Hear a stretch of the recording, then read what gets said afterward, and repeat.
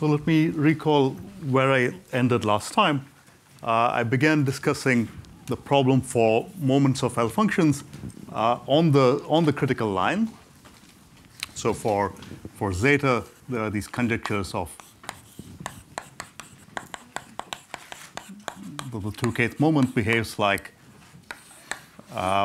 some constant ck times t log t to the k squared. And the ck was factors as the product of two relatively well understood things. AK is very easy to understand. It can be written explicitly in terms of an Euler product. So it can be given as an Euler product, which converges absolutely. And then this GK was this mysterious factor, which I wrote down a formula for, conjectural formula for last time.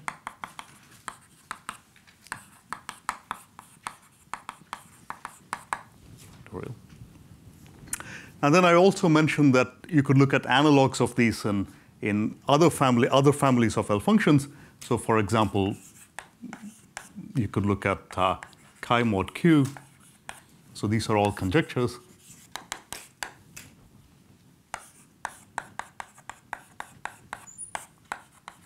Let's say if you average over primitive characters, and this should be asymptotic to some other constant ck times q log q to the k squared. Let's say q is prime so that I don't have to worry about how many primitive characters there are. Or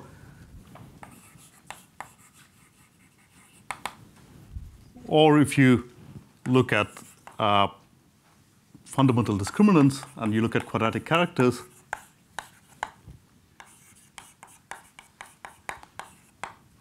then this should be asymptotic to some constant times.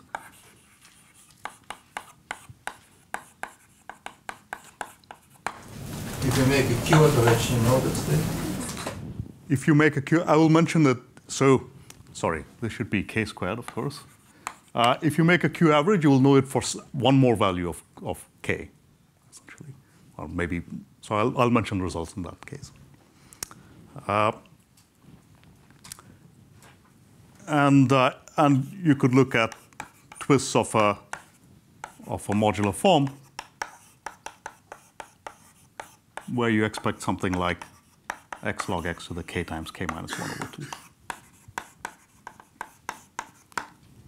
So first, let me explain where these conjectures come from, and then I'll explain what we know towards them. So, okay, so these are representative of of many other kind of conjectures that you could write down. So why do we have these shapes of these asymptotic formulas? Well, so there is also a connection between these moment conjectures and the distribution of zeros of L functions and random matrix theory.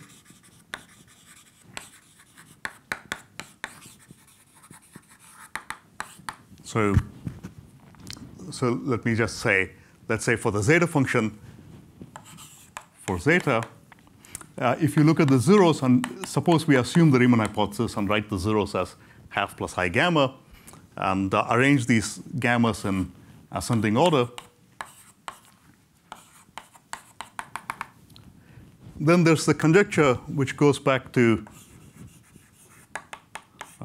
Montgomery, and with numerics by Odlyzko, and then extensions by Rudnick and Sarnak.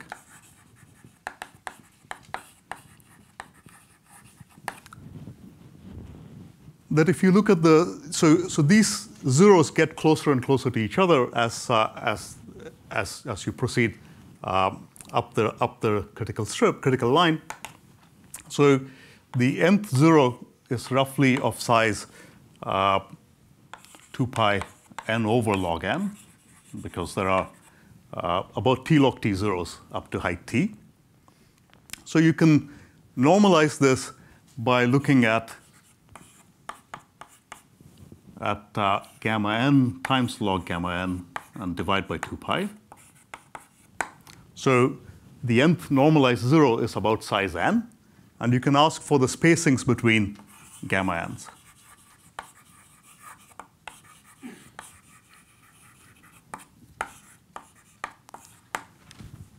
So Terry mentioned that for primes, if you take the normalized spacings between primes, they should behave like spacings between random numbers thrown down with mean spacing 1. This one is expected to be different. The spacing between these ordinates should correspond, is expected to correspond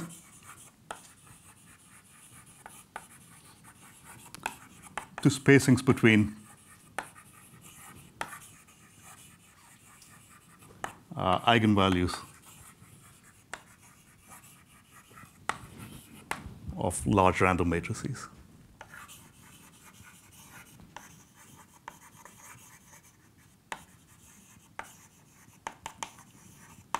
So maybe to give one kind of ensemble that you could take here, you could look at the unitary group and choose a matrix uniformly from our measure on this group. So, and then it will have eigenvalues which look like e to the I theta 1 to e to the I theta n. And then these numbers theta 1 to theta n lie between, let's say we arrange them so that they lie between 0 and 2 pi. And then what you're interested in would be the normalized spacings between theta j times n over 2 pi. So then the difference between two consecutive eigenvalues would be, if you normalize these eigenangles, the spacing would be 1, and that whatever spacing that you get should correspond to this spacing. So in other words, for each matrix, you look at the spacing distribution here, and then you average that over all matrices in this group, UN. So when you average it, there is some measure on how these theta 1 to theta n are chosen. The measure is not simply d theta 1 to d theta n. It's something that keeps track of this, e to the I theta j. Let's say j and k go from 1 to n, and then times d theta 1 to d theta n. So the difference here from just taking angles independent of each other is that the angles here repel each other, and you don't want two angles to get close to each other. The space of the group where any two angles are very close to each other is very small, comparatively. Okay, so that's a conjecture on the zeros of L functions.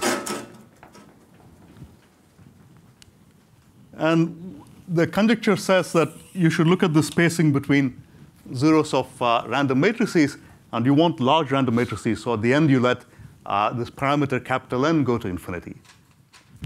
So Keating and Snaith had the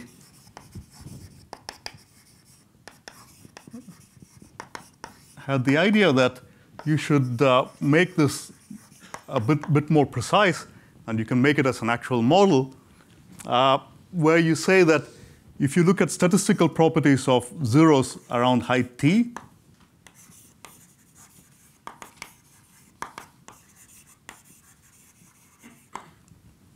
then that should correspond to, so you don't just want to say that as t goes to infinity, it corresponds to something on the random matrix side. As n goes to infinity, you want some relation between t and n. And the relation that they postulated was that, well, the spacings between two consecutive zeros here is roughly 2 pi over log t, and the spacings between two consecutive eigenvalues here is roughly 2 pi over n. So that kind of gives you this, this equivalence. If you set these two things equal to each other, you should take n to be, roughly speaking, on the scale of log t.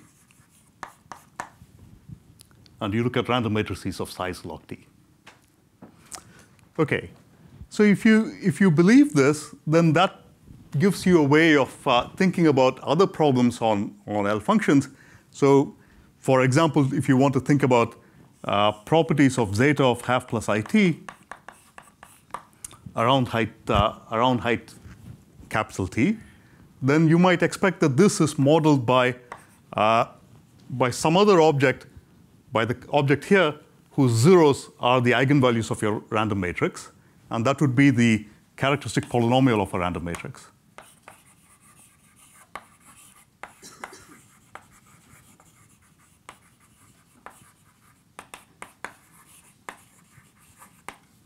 Of size n, which is about log t. And then you can imagine that maybe the conjecture for the 2kth moment of zeta of half plus it should correspond to whatever we can find for the average over the unitary group of the characteristic polynomial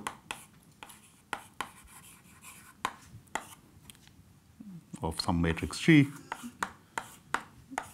to the 2k average over the group G. So now this side one can calculate exactly, and in fact was something which was computed by Selberg in a famous paper that he wrote in a Norwegian high school journal. And so he computed that this is a polynomial. Well, or from his work, it would follow that it's a polynomial in n of degree k squared. Okay, and this should correspond to log t to the k squared. So you can see this matching, and the leading order asymptotics for this involves this constant gk times n to the k squared. And this is the motivation for the Keating-Snaith conjecture. So notice that in this analogy, you don't see this arithmetic factor ak, which I said was easy to understand, and you could write in terms of some Euler product involving primes. Of course, there are no primes on this side of the random matrix side calculation. You can form an analog of this in all the other cases that I wrote down. The group that you average out might change depending on the family that you're interested in, and you can form analogs of these conjectures. So the other conjectures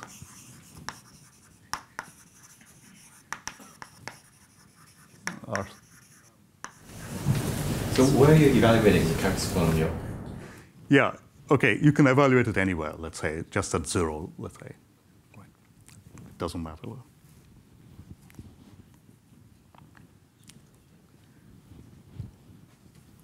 It would make so in the t aspect, it makes no difference where you evaluate it. In one of these other families, you might have to evaluate it at, because there's no special point in this situation. So the other conjectures are formulated similarly, and you would so there were refinements of this conjecture of Montgomery and Rudnick-Sarnak by work of Katz and Sarnak on families. So given some family of L functions, Katz and Sarnak prescribe a symmetry group which kind of tells you what family of random matrices you should look at in order to understand the zero spacings of L values in that family. And you use that to model the moments as well, and it gives you these different predictions, and it seems to work. Okay, so these are of 3 cases.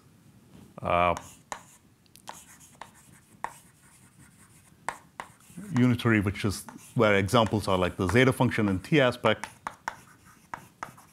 or all Dirichlet L functions. Or you could look at orthogonal, and here the typical examples would be like the twists of a modular form. You see this feature of k times k minus 1 over 2 coming in this example, and the last would be symplectic, where the prototypical example is something like just quadratic Dirichlet L functions. You get this. Okay. So this is one way of approaching these moment conjectures. It's very pretty in kind of telling you conceptually where this constant gk should come from. But it also maybe one part of it which is unsatisfying is that you have to put in these AKs by hand, that there's no way in which you see that arising from this heuristic. So maybe one heuristic along these lines should be that maybe one should think of the zeta function as having 2 parts. One is that it looks like an Euler product up to some point, and then there's another part which comes from the zeros. The Euler product one does separately and must match something from the AK times some well-understood thing. And then the average of the zero part should give you something which just gives you this random matrix calculation. So there is work along those lines by Hughes, Gonek, and Keating.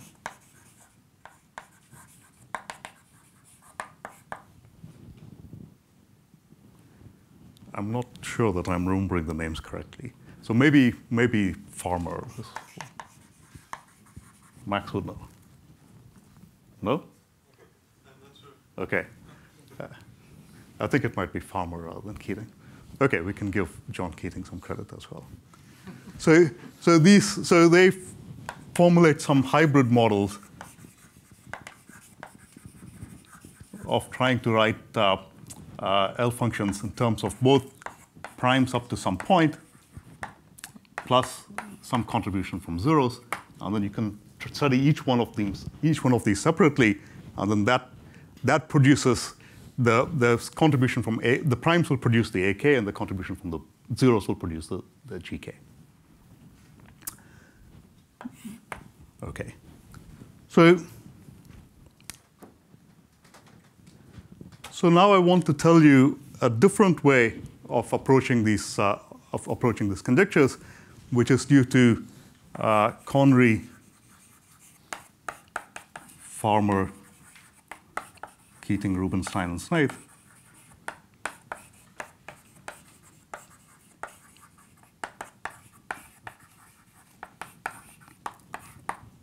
Which just for integer moments.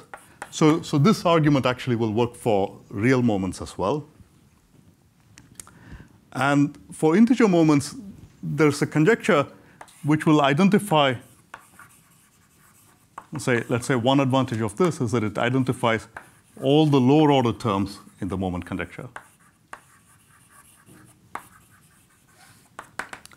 So for example, in the case of the 2kth moment of the zeta function, it'll produce that there is a polynomial pk in log of t, so of degree k squared, and then it'll identify for you all the terms in the expansion form of all the coefficients of pk. But it's a very messy polynomial. It won't just be this polynomial, because as you can see, it'll also have to include arithmetic coefficients corresponding to generalizations of this AK. And this conjecture is also very, very simple in a certain sense. So I want to explain how this conjecture works. So I'm going to do this in a special case.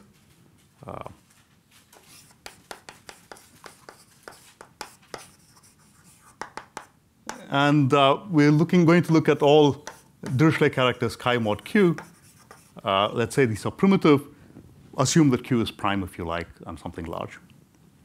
And I want to make a conjecture for the sum of L half chi to the 2k. And the idea here goes back. So I mentioned last time that Ingham computed the fourth moment, but he computed the fourth moment of the zeta function with various shifts, with four parameters. So the idea here is to do something similar here, not just to look at this as a 2kth moment of one object, but to introduce 2k parameters. So it's convenient if I look at the completed L function instead. So let's say we multiply this by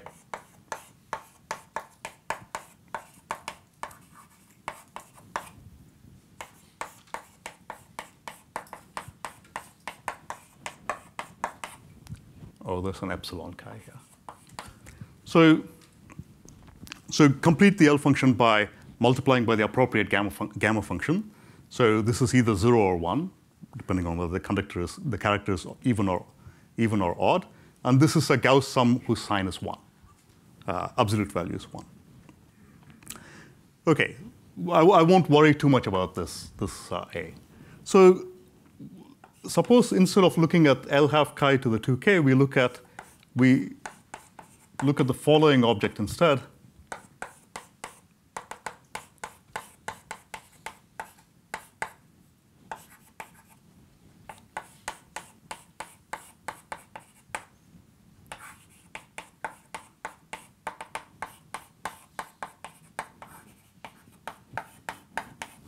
So I introduced 2k new variables, alpha 1 to alpha k and beta 1 to beta k. And of course, if I set all the alphas and the betas to be equal to 0, then I recover the 2kth moment that I am interested in. There are some factors of these guys, but of course, I can just remove them at the end. Now, OK. So this object, whatever it is, you can see that it has that I'm allowed to permute some things, and the answer should not change. So I can permute all the alphas, and clearly nothing changes. I can also permute all the betas, and nothing changes. But also, I claim that I can take this. So let's say I put alpha k plus 1 to be beta k, beta 1, alpha k plus 2 to be beta 2, and so on. And I claim that if I can think of permuting these 2k variables, and then still nothing should change. Okay? And this is the step that you have to check. And the reason for that is that if I make a permutation of all of these 2k variables, then some of the pluses will become minuses. Let's say some alpha 1 becomes a beta 1, and beta 1 goes back to alpha 1. If I do that, then I'm using the functional equation twice. Once to replace this by a half minus alpha 1 chi bar, and then using the functional equation once to replace this by a half plus beta 1 chi. And if I use it twice, the sign of the functional equations will cancel out as well. Epsilon chi times epsilon chi bar will be 1. Okay? So nothing changes. So what we see is that there's a slightly non-trivial relation that I can permute alpha 1 to alpha k plus 1 to alpha 2k in this notation. And then, again, nothing should change. So whatever answer that I have, whatever answer that I want to make here, this answer should be symmetric under the action of S2k, of permuting by these 2k variables. OK. So now let's make a guess as to what the answer should be. And we'll make a very naive guess. We'll expand all of these into this Dirichlet series, even though nothing might actually converge, and then just identify diagonal terms. So we have various factors coming from, so you have these q over pi to the half plus alpha j.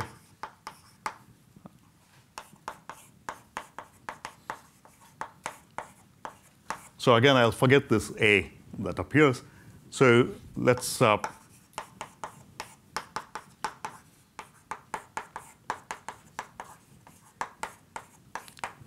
this is just some nuisance factor. Let's not worry too much about this.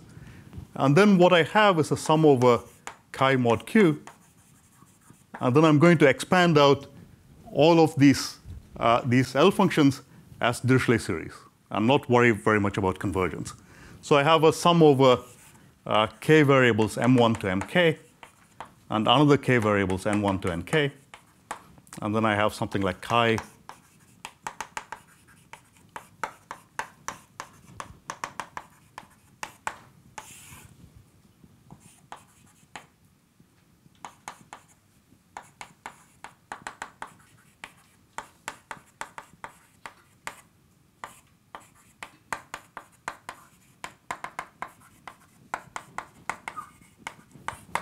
something like that.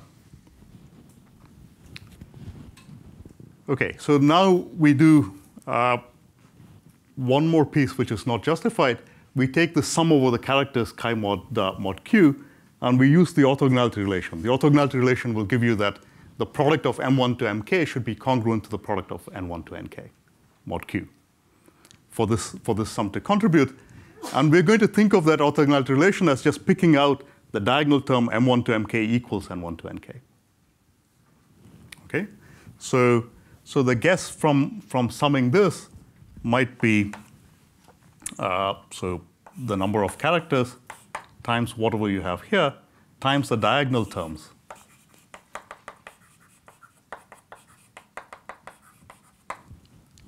Well, these should also be co-primed to Q if you like.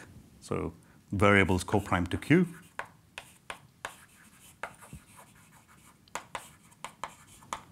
And then you have now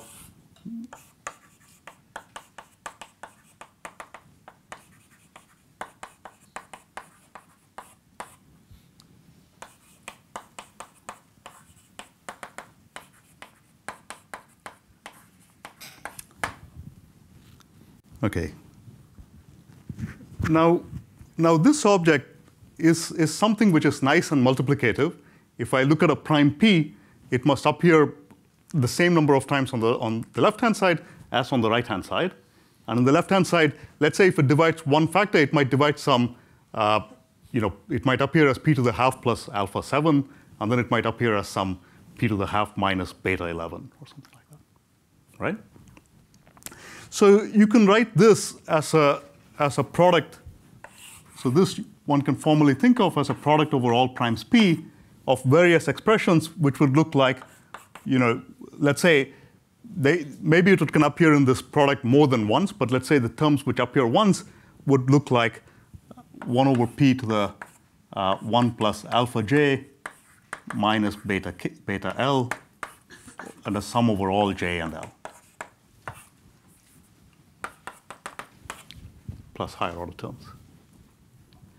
And you can see that, okay, the higher order terms will involve larger powers of p here.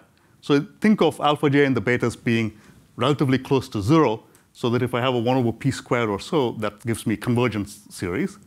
So the main contribution is this p to the 1 plus alpha j minus beta L, which I can think of as a zeta of 1 plus alpha j minus beta L. So we would compare this with the product over all j and L, going from 1 to k, zeta of 1 plus alpha j minus beta L. And then what is left over will be something analytic in a wider region.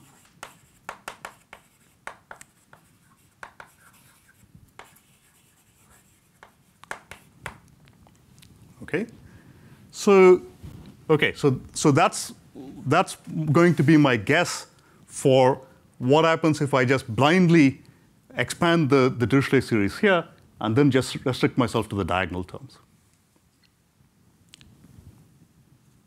Okay? So I would make a conjecture that the answer is something given by this product of zeta functions times some other function which is nice and tame, can be understood easily. And this is roughly of the right shape, because if you imagine alpha j and the beta L's being small, then this is like having a pole of order k squared for the zeta function.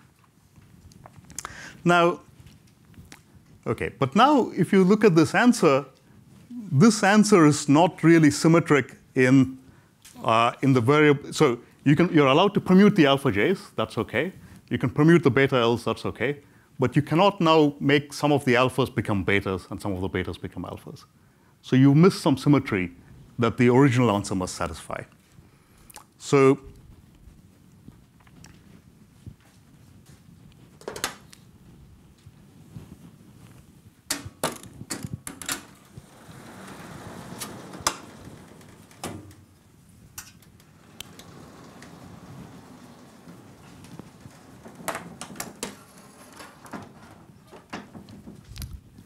okay, so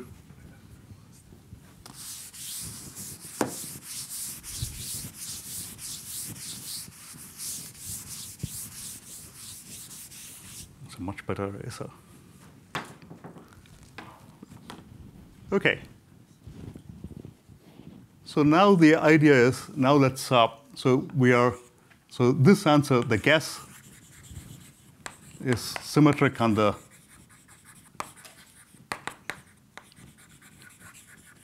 Sk cross Sk, but not S2k. So the conjecture of Connery, Farmer, Keating, Rubinstein, and Smith is very simple. You just symmetrize this answer. So symmetrize the gas.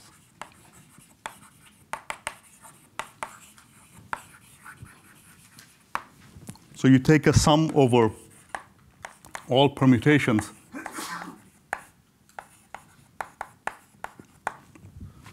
in this quotient and just take the guess, let's call that z of alpha 1 to alpha 2k, and then you do that. You apply the permutation to these parameters.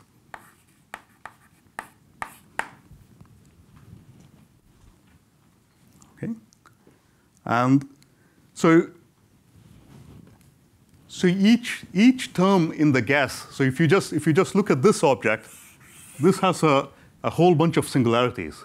It has singularities whenever one of the alpha j's equals a beta L, or if one of the alpha j's happens to be 0. So there's a lot of singularities of that expression. But if you symmetrize it, then the object is actually regular in all the alphas and betas. So this object, so this has many singularities.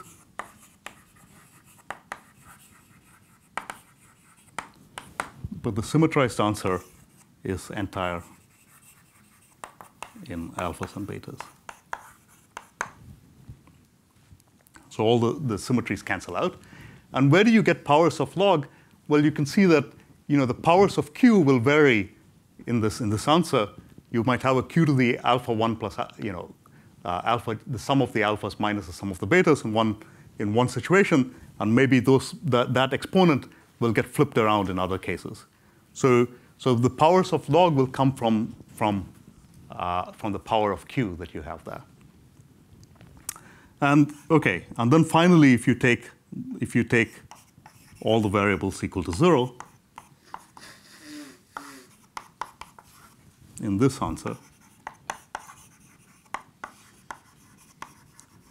it matches exactly the Keating-Snaith conjecture.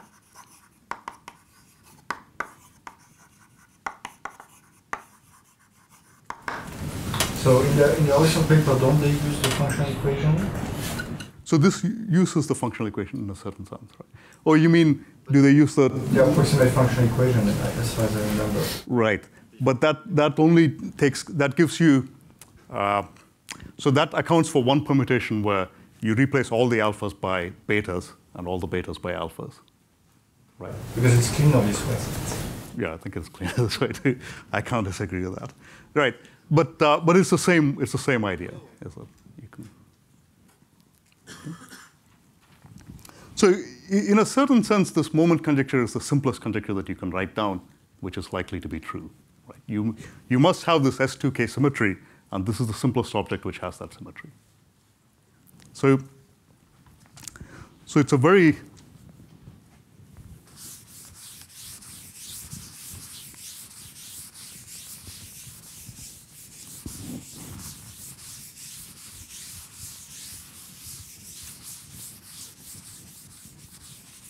So it is a very intuitive conjecture in some ways, but what we are missing in all the ways that we know to attack these problems, we start with, as Emmanuel was saying, with something like the approximate functional equation, where you start with an expression for your L functions, which if you put in these variables, you start with two terms, one of which is, so one term will be symmetric under pi being the identity permutation, that's what you have, and the other one being the permutation where all the alphas are replaced by all the betas. Just an involution there. And you miss all the other symmetries. And so whenever you have to make a long computation, which eventually recovers all the symmetries that you had, but you don't know how to do that. We don't know how to do that in any straightforward way. We don't know how to keep the symmetry from the start. So what do we know about this conjecture? Well, so we have theorems for small values of k.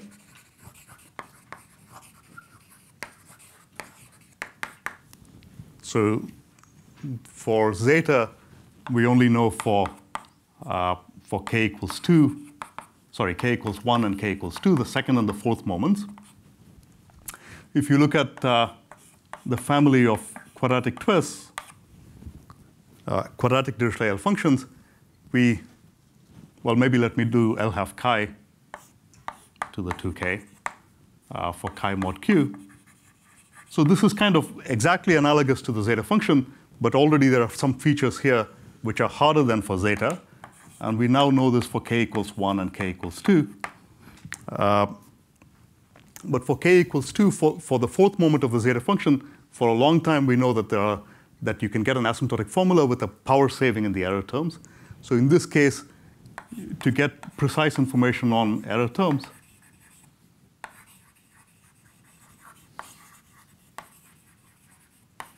seems quite complicated, and it's only known fairly recently by work of Matt Young, and in the case where Q is prime.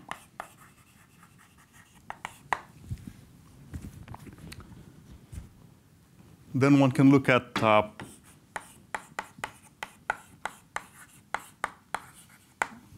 moments of quadratic Dirichlet functions. So here we know the first three moments. So here you can take just integers. They don't have to be even. So we know the first three moments. These are maybe the first two are due to Utila, and the third is due to me. And then the fourth one is very much on the edge. It looks like one should be able to prove the fourth moment.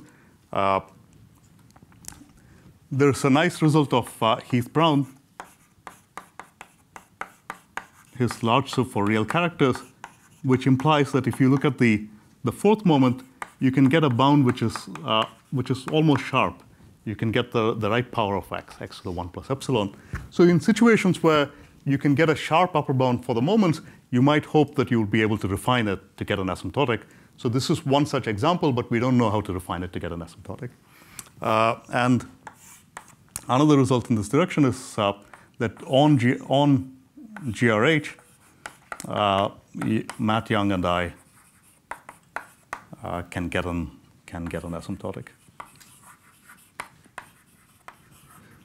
Actually, this is not strictly speaking correct, so maybe let me put this in quotes. We have a method which we worked out in a different case, which should extend to give asymptotics in this case, but nobody has written it down. You're using quadratic reciprocity to make estimates there. You do use quadratic reciprocity to, right, yeah. So another example where we know very little is to take the quadratic twist of a modular form. So F is a fixed eigenform. And in this case, we know only the first moment, k equals 1, which was done. So it's not strictly speaking correct, but maybe, but in principle, this was done by the Murthys and Bump, Friedberg, Hofstein.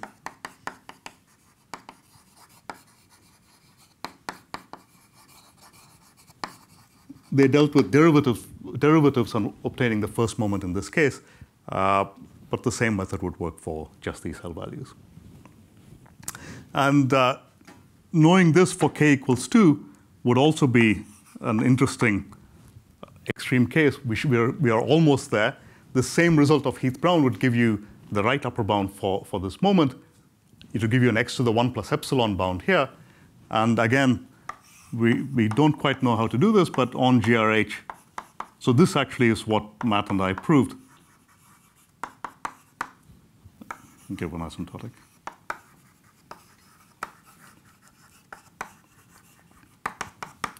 So this asymptotic is, it doesn't verify the actual polynomial that you're supposed to see. It only provides the leading order term, the first term, and you can't say anything more.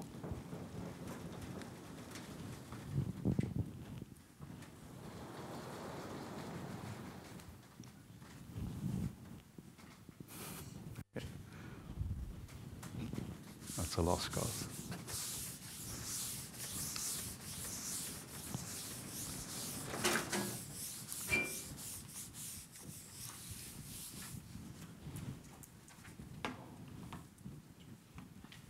Okay.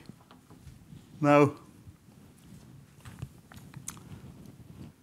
another kind of results which have been done recently is work of Conry, Ivanets, and myself. And this is a question on what happens if you average over Q as well.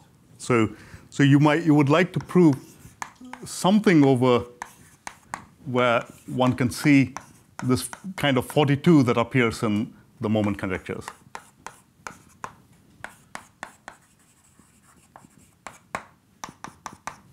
And we would like to see that this is 42 times something. So there are Q characters of an average over Q. There will be Q squared characters. And then the power of log should be log to the 9. And so this is to account for the AKs, or A3s averaged out in some sense. And we would like to be able to prove exactly this result as stated. We don't quite do that, but we do something pretty close to this. So let me replace this by, this is the completed L function again, at half plus IY. And then I need to introduce a little integral here with respect to y. And then one can prove, sorry? With some weight. Without any weight, if you like. Oh, yeah, because it's a completed L function. So the completed L function, the gamma factor will decrease exponentially as y gets large. So you should think of this as a small average of the L function in an interval of length 1. And then this we can verify an asymptotic formula for this. In fact, what we prove is something more precise.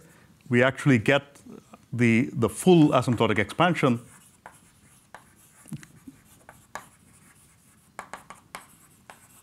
that's conjectured by Conry, Farmer, Keating, Rubinstein, and Snaith with an error term which is something like q to the 1.9.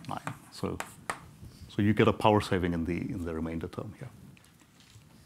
And then there is very nice work of Chandy and Lee from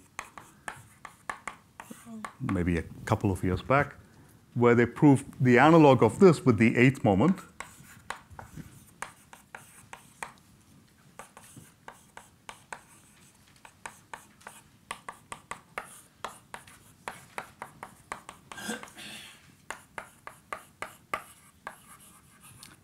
And the main thing is that they see the 24,024 that was conjectured.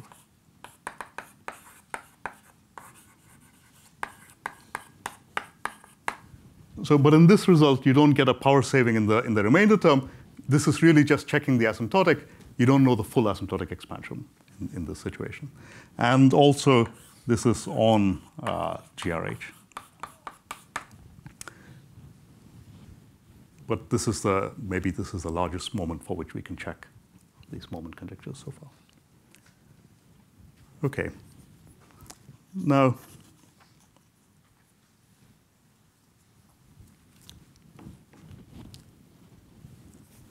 so those are the special results that are known. And what I'll do in the next couple of lectures is to discuss failing asymptotics. We might want to get good upper and lower bounds for these moments. So I'll discuss now lower bounds, and in the next lectures I'll discuss upper bounds for these moments. So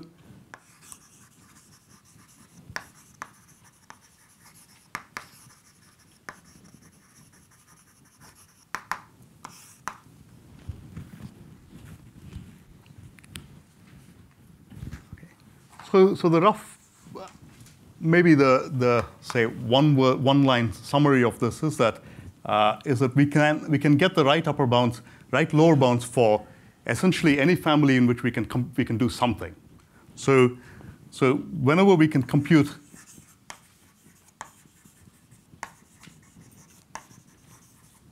some moment, so usually you would like to compute this, maybe the smallest moment that you can, the first moment, like if you like, let's say the first moment, plus epsilon, which I'll explain what this means, that you should be able to put a little bit of a Dirichlet polynomial as well and also be able to compute the moment, then this will imply the correct lower bounds apart from constants for all larger moments.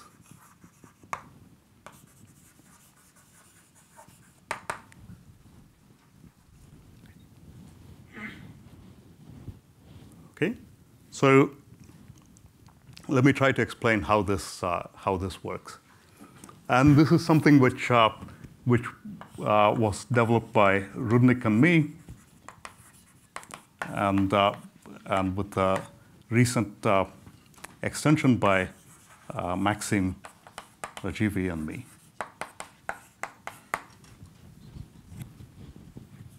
So results like this for the zeta function are classical. They go back to maybe to Titchmarsh, that you can get a lower bound for zeta half plus it to the 2k,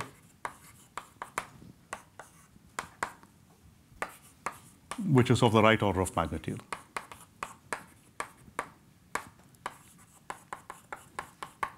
And this is, you can think of this as just being an application of Bessel's inequality. So you can look at zeta of s to the k. It becomes a complicated object when k is large, but at least you can understand how, its inner product with functions like n to the it. You can understand this for small values of k, for small n, up to t to the 1 minus epsilon. And then you can use Bessel's inequality to say that if you understand these inner products, then the mean square of zeta of s to the k is bounded below by basically the averages of these mean squares. But this proof doesn't, by itself, extend nicely to families of L functions. And you can also ask, what happens when k is not a natural number? And here, there was work by Ramachandra and Heath Brown,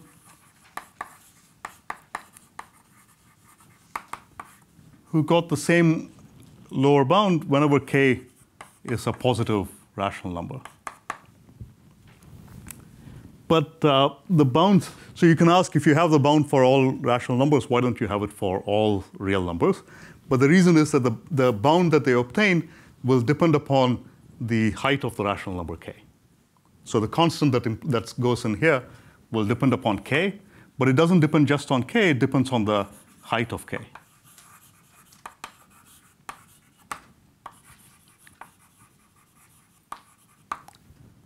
So you have a small, slightly weaker result for all real numbers k.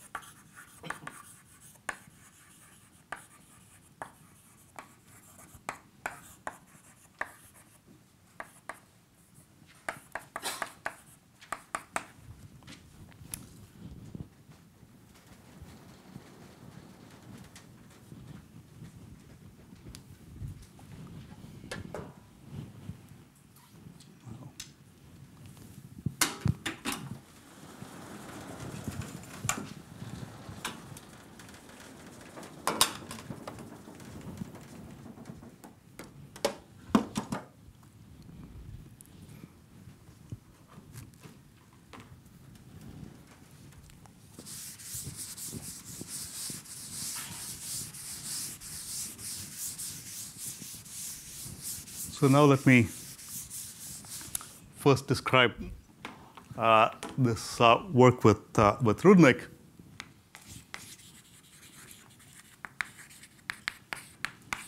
And let me illustrate it by first giving you a proof that if I want to look at the sum of L half chi d to the k, d up to x. So let me just say first for all k which are natural numbers, but then I'll extend it to rationals and irrationals in a little bit, that I can get here a lower bound of the form x log x to the k times k plus 1 over 2. So the main thing that we're going to use in the proof is that, OK, so I said that if I can compute the first moment plus epsilon, then I'd be able to produce results of this type. So let me illustrate what I mean by that. I would like to be able to compute the sum of the first moment L half chi d, say fundamental discriminant, and twisted by some number chi d L, let's say. And L is some number which I would like to be some small power of x. Maybe L goes up to x to the 1 over 100 or something. You can do much better, but let's start with this. So how should I estimate these? Well, first, you can start with a relation for the L function L half chi d, which is called the approximate functional equation. But there are many exact versions of this, so there's nothing approximate about it, except the name, which says that you can essentially understand this L function by two sums which go up to roughly square root of the conductor.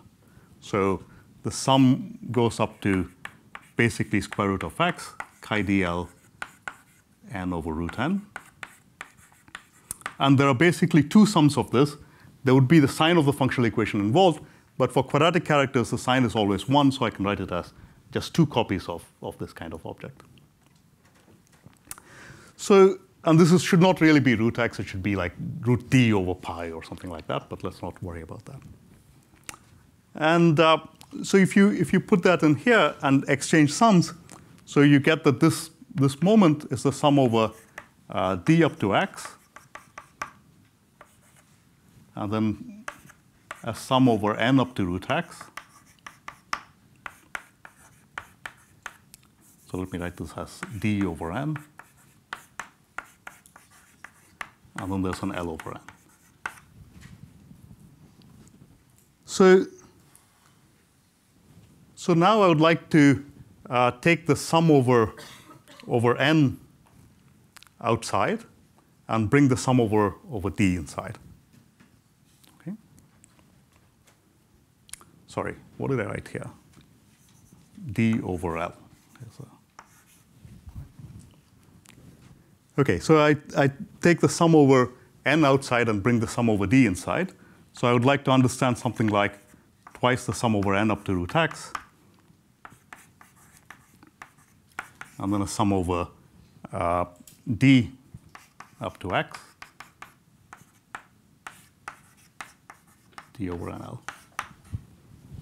So now I can view, so instead of just viewing this as a sum over characters chi d, by reciprocity, I can view this as a character sum to the modulus n times L. And n is fairly small. It's only of size root x. L is fairly small, of size only some small power of x. So it's a character sum where d is pretty large, and this nl is pretty small. So I can really understand character sums of that type quite easily by even something as simple as Polyev-Nagradov. So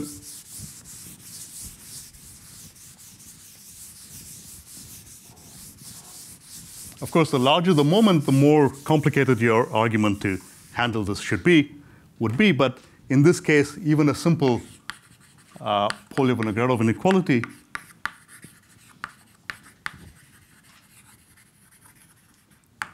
argument would imply that I only have to worry about the terms where this is the principal character that gives you a main term. Everything else gives you an error term. So you only have to look at the terms where n times L is a square, is the main term, and everything else gives you remainder terms.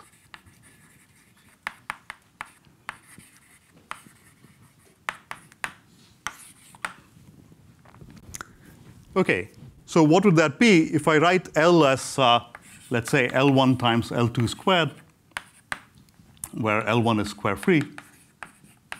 Then Ln has to be L1 times some other number m squared. And so you can now understand this fully. The answer should be, apart from some constants, 1 over square root of L1 and then a sum of 1 over m in some appropriate range gives me a log of root x over L1. So that's the answer for this moment. And you can see that we can evaluate this quite easily with a very good main term and a good remainder term, at least for small values of L. OK. So now we can use this to get bounds for all the moments as follows. So I will look at the sum of L half chi d and then try to think of something which looks like an approximation to this, which I'll call A of chi d to the k minus 1. Let's say k is an integer. And A of chi d is going to be a truncation to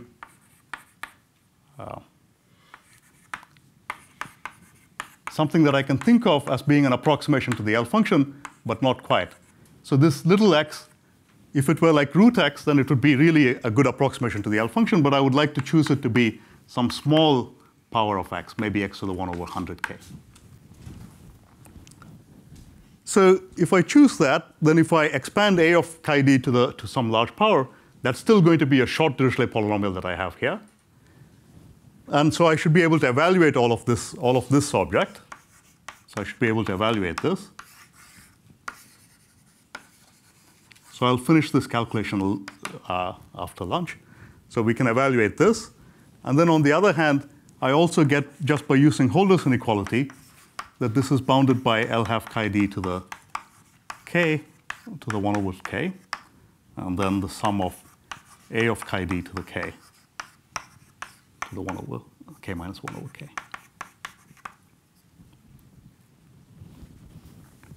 And I can evaluate this too, because this is just a short Dirichlet polynomial that I have to evaluate. So this can also be evaluated.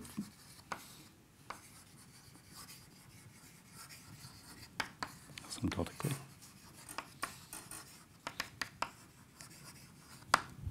OK. And then, of course, if you compare those two, then you get a lower bound for the kth moment of L half chi d.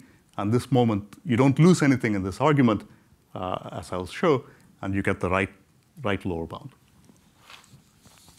So let me stop maybe here, and then I'll continue. I'll finish off this proof after lunch.